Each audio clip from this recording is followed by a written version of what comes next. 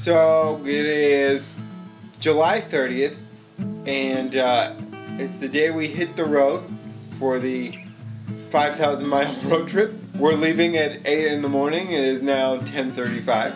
I don't think anything like this has been done before, and there might be a reason for that.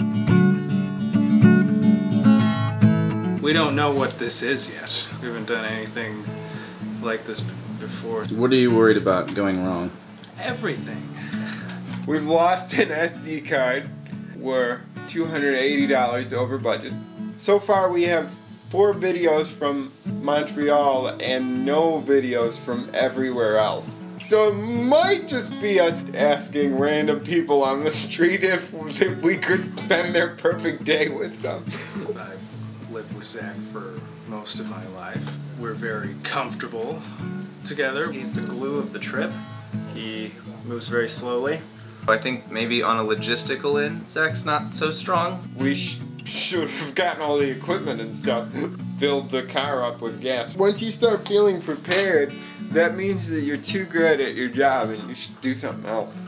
If there's probably someone I expect not to understand any better when this trip is over, it's probably Brad. See, you gotta set your expectations low for Brad.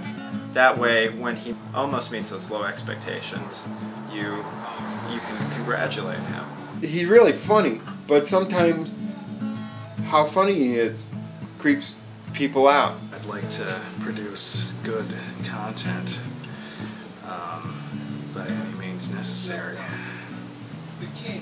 You know, Josh is... There's so many words to describe Josh. War hero is one.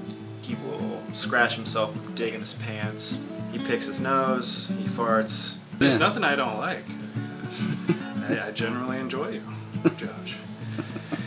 His weight fluctuates. I wouldn't say like fat. There's other adjectives like doughy, plump, swollen. Hold on, let me drink some of my weight loss shake. I can only imagine what you guys said about me. I'm vulgar. Probably said I'm a womanizer. I don't know what you guys said about me. Yeah, there's not a whole lot negative to say about you, Aaron. He's a showboater, crass. He expects more of himself than he is capable of. Probably 50% of the things he says are insults. I guess, you know, you'd say that, you know, you'd call that arrogance. What I hope most is that we grow as a team and as friends, and then we make some new ones along the way.